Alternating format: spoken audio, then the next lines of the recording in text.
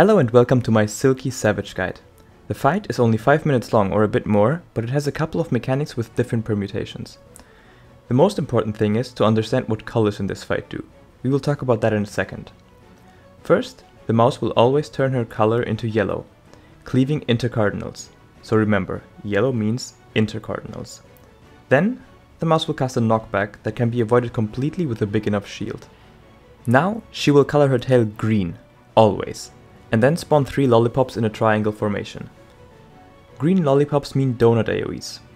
With her tail, she will paint 2 of the 3 lollipops into green with cleaves. You have to avoid the cleaves. Which side is safe is based off her animation. If she starts laying down to the right, right will be safe. If she starts laying down to the left, left will be safe. Now, 2 lollies are green, which is bad, because you can't be in 2 donuts at the same time, right? So we have to change the color of one of those 2. The boss will help us do that with a wild charge.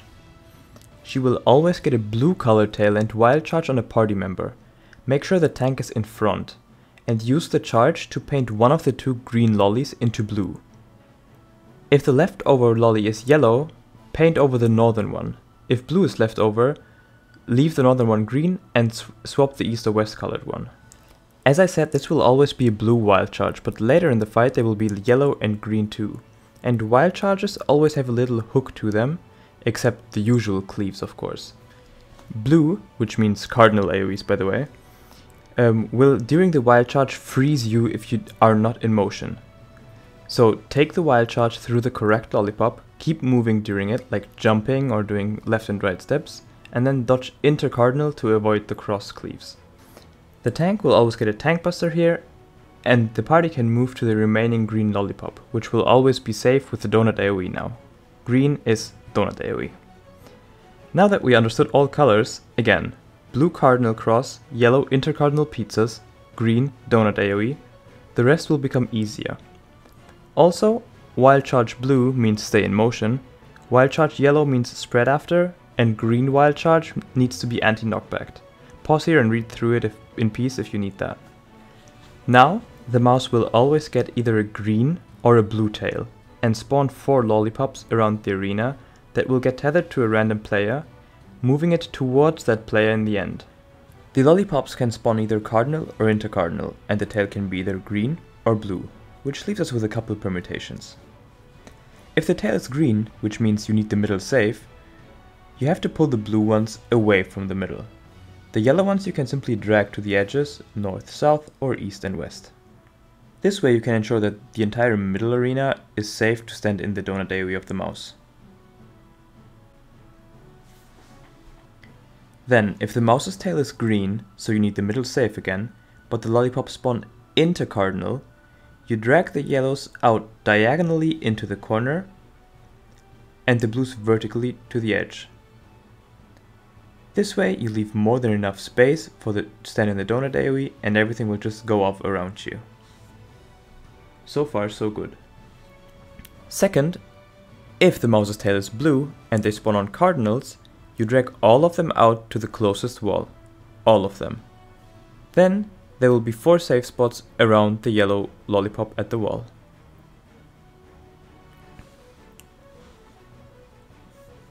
If the mouse has a blue tail and the lollipops spawn intercardinally, just drag all of them to the corners to adjust their orientation, and then intercardinally next to the yellow lollipops there will be huge pockets to stand in.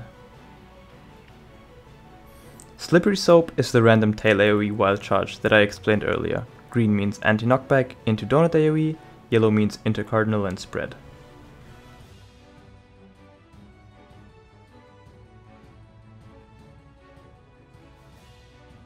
Now, the mouse will spawn 8 lollipops, and 6 of them will get washed. Dodge the remaining 2 and they will disappear. How to dodge should be self-explanatory by now. In case it's not, if it's green and yellow, always be on the green.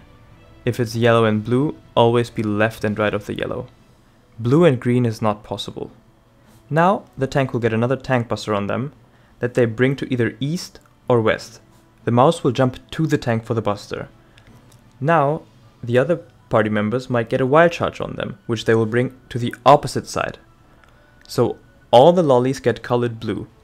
This will always be blue, so make sure to stay in motion and dodge intercardinal after that. Now there will be an empty column where the first 2 lollipops exploded. Drag the mouse north or south to that column, as her tail will get green again, so you need to stay inside of her hitbox while dodging all the other blue lollipops.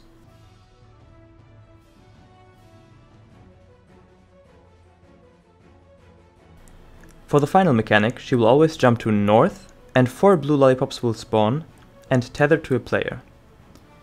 Now, you drag them either left or right, depending on the mouse's animation, just like in the beginning, and then get under her as fast as possible for the green tail donut. This was basically the last mechanic. After this, she will just cast another bleed AoE, which she casts throughout the fight. I just didn't mention it, it's just an AoE and you bleed after it, it's no big deal. And she will do 1 wild charge after the other with different colored tails, which we discussed earlier and happened earlier before as well. If you forgore, green wild charge is a knockback into donut, and yellow is intercardinals into spread. She will do this multiple times in a row before enraging. Thank you so much for watching. I hope this early guide was helpful for you all. If you don't want to miss any future guides, make sure to subscribe and have fun dungeoning.